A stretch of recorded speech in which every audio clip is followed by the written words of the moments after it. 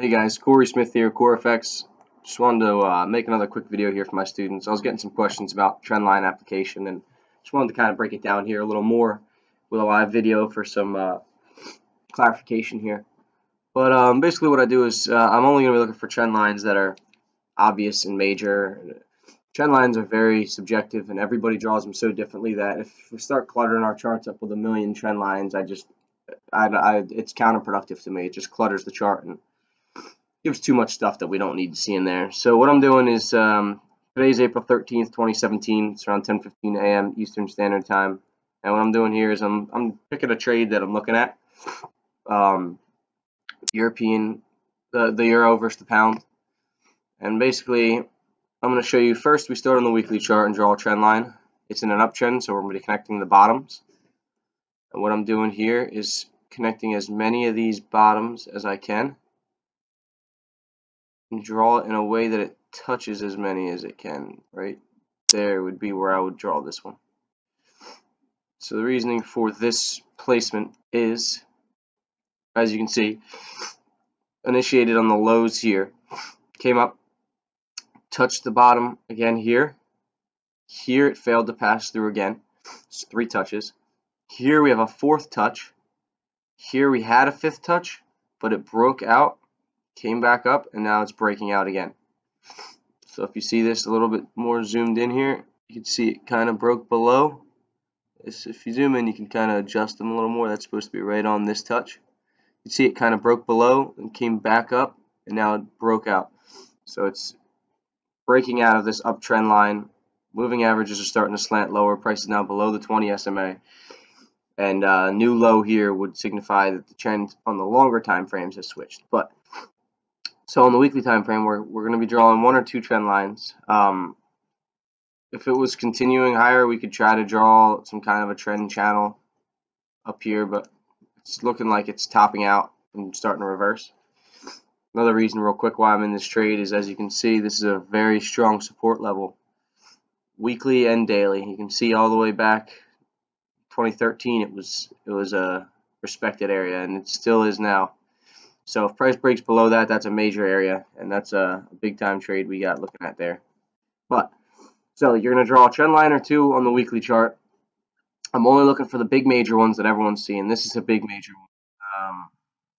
I'm not going to look at any other trend lines at this point on this chart because that's significant enough for me. Now I'm going to drop down to the daily chart. And as you can see better on the daily, price broke out, came up, hit the 50 SMA, topped out here, and now it's falling off again. So what I'm going to do now on here is I could draw a couple trend lines on the daily. I don't want to go much further out than this. Same with the weekly. That's why the weekly I wasn't going too far back.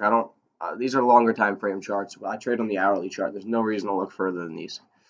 So I'm going to see 2 points here where I want a trend line. One, I'm going to see here.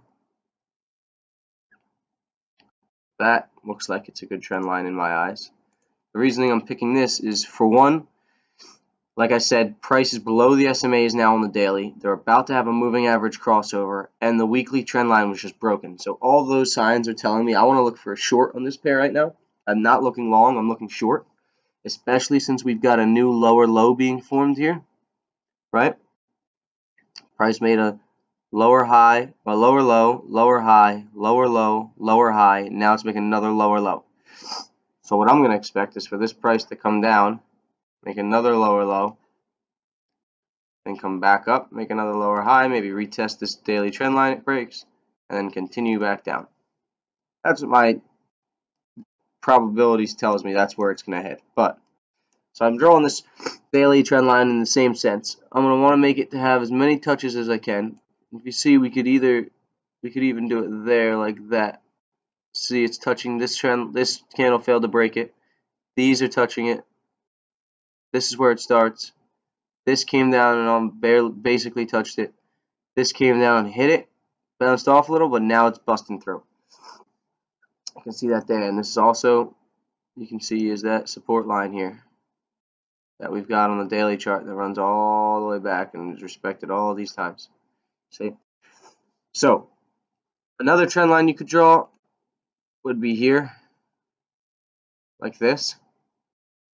Like I said, we're looking short on this pair, which would mean we want to break up trend lines. So I'm not going to be looking for that, but that you could draw that. And if you zoom out, as you can see, we've got like a symmetrical triangle pattern forming here.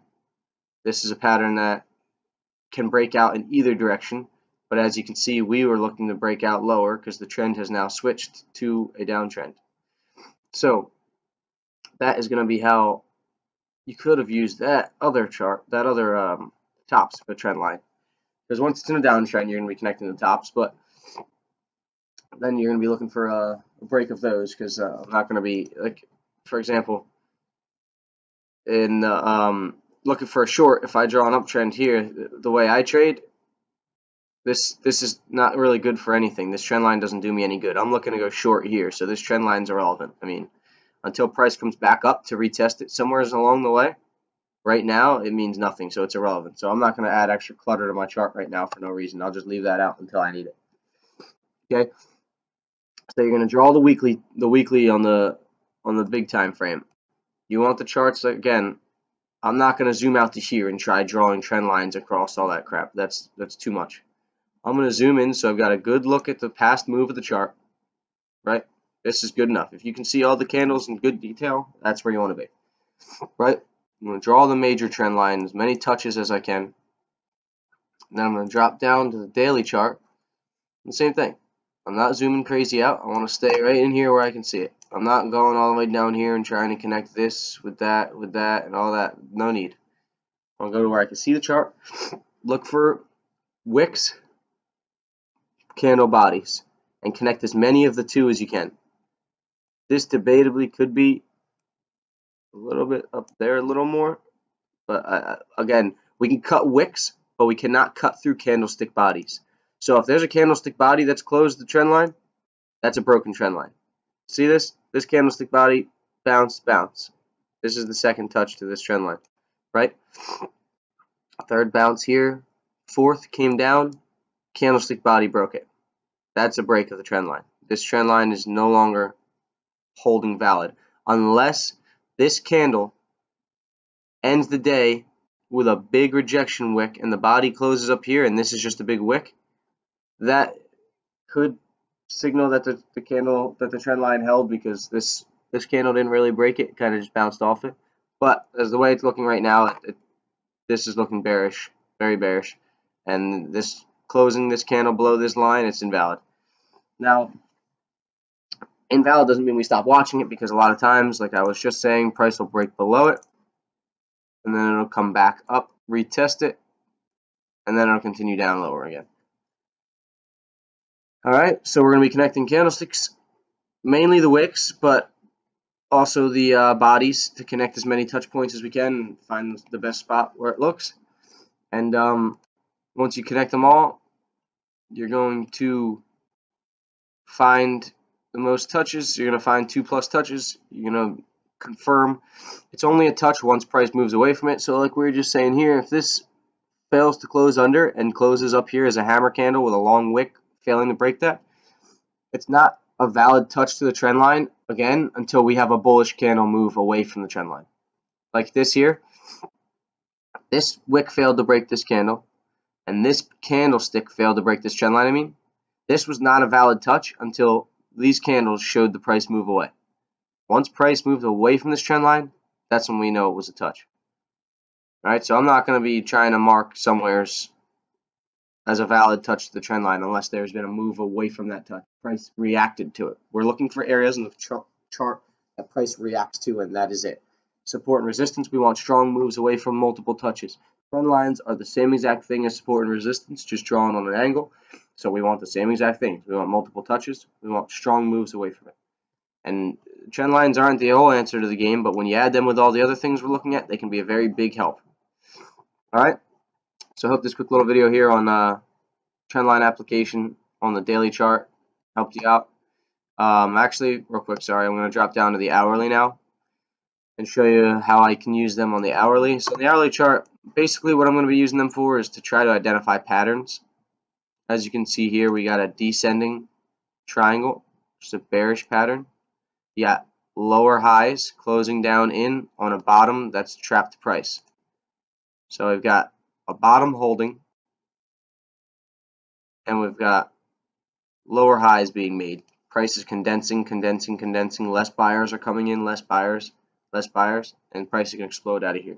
Could explode upwards, could break up, go out that way, but probability tells us this candlestick pattern in a bearish market is going to have the higher chances of breaking lower. So what we're going to be looking for here is a break of the trade that I called out is going to be a break of down here. I'm at about a 4.70. So if price comes down here and breaks below here, I'm going to be looking to go short. And if you back out,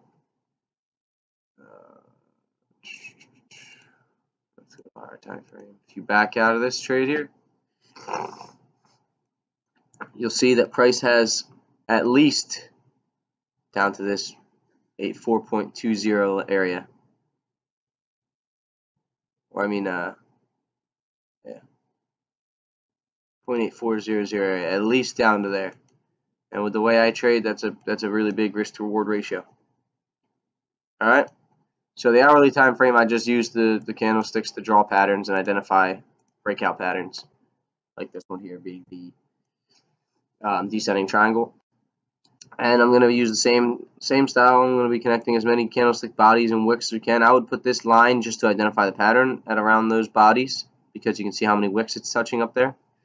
And then this, you're going to connect candlesticks and bodies all the way down. And there you can see we have a nice candlestick pattern right there set up. This was also a low that was touched back here on that trend line bounce that we saw. So this is a very significant area, and if you can go and break below it, it's looking like a nice short. But hey guys, I hope you enjoyed this video on trend line application on lower time frames, and talk to you soon.